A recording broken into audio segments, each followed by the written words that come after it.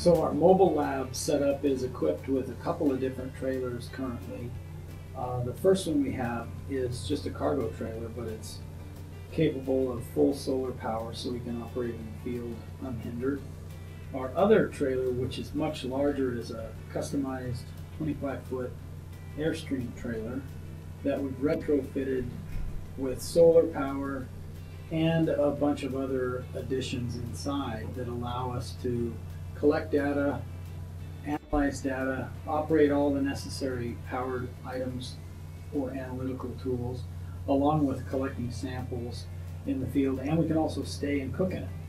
So we've been able to take this all over the country for different field studies over the last several years.